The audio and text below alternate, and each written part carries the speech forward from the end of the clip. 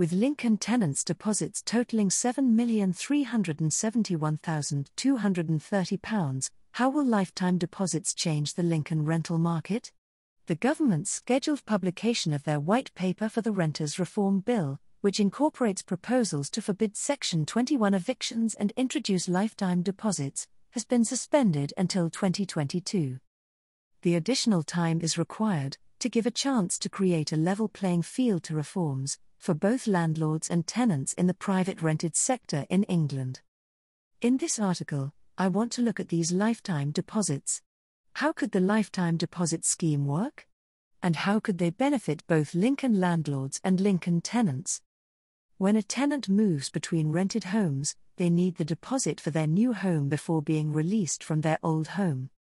The average deposit for a Lincoln rented home stands at £830. This means finding that amount of money at the time of moving home can be difficult for many tenants, thus, they become stuck in their existing rental. Therefore, Westminster wants to propose in this white paper a new deposit choice for tenants.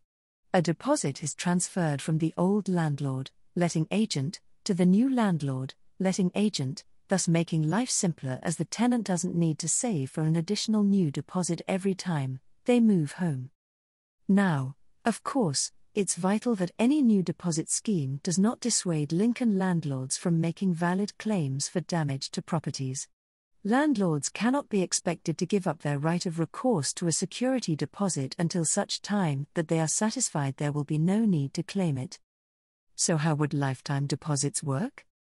There would need to be some form of system safeguarding that the new Lincoln landlord is protected by a whole deposit, even if the deposit on the old Lincoln home comes into dispute. This will be critical and central to Lincoln landlords having confidence in the lifetime deposit scheme. That could be something like an interest-free loan for the tenant on the crossover between the properties. Another advantage to the scheme is that lifetime deposits could be used for tenants to build a deposit for a house for the future. What about the existing system of deposits? The rules regarding the amount of deposit held by a Lincoln landlord were changed a couple of years ago, where only 5 weeks' worth of rent can be held as a deposit. The deposits Lincoln tenants have had to save for certainly raises the cost of renting a Lincoln home. Some say this extra burden puts another nail in the coffin of the dream of homeownership for many Lincoln renters. To give you an idea of the level of deposits held for Lincoln rental properties, the total of all the tenants' deposits in Lincoln is £7,371,230. Yet the other side of the argument contends that if the Lincoln tenant misses more than 1 month's worth of rent, the landlord is immediately out of pocket, even before they've got the costs of solicitor and any improvement works from the tenant trashing the place. Does a deposit of just over 1 month provide Lincoln landlords with a decent level of protection against unpaid rent or damage to the property?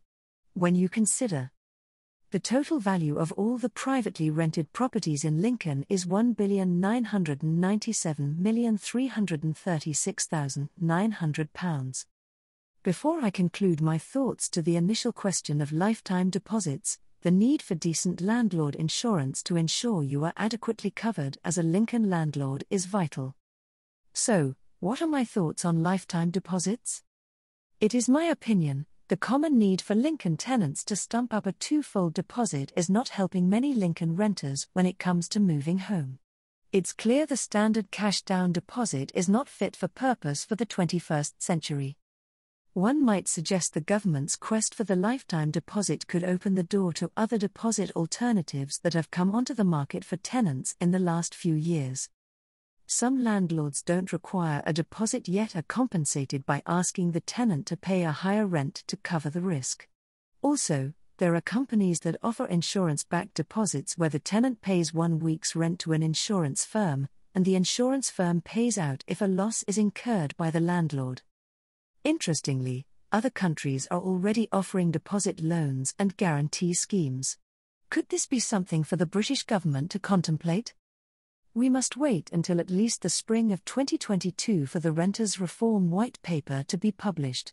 Then every stakeholder involved, tenants, landlords and agents, etc., can look at it in the cold light of day and decide how this will affect the way they view the landlord-tenant agent relationship.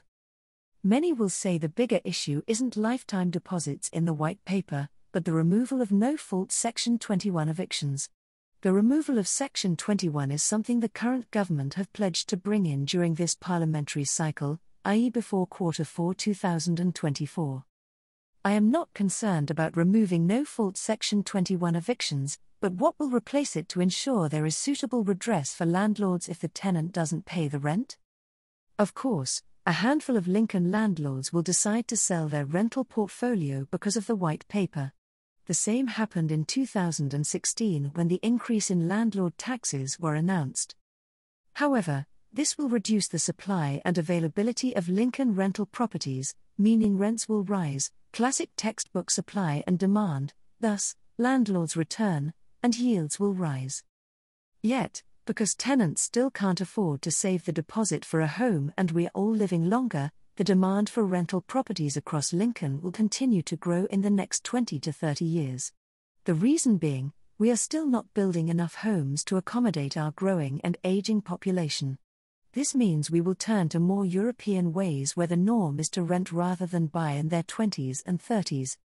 This means new buy-to-let landlords will be attracted into the market, buy properties for the rental market in Lincoln and enjoy those higher yields and returns.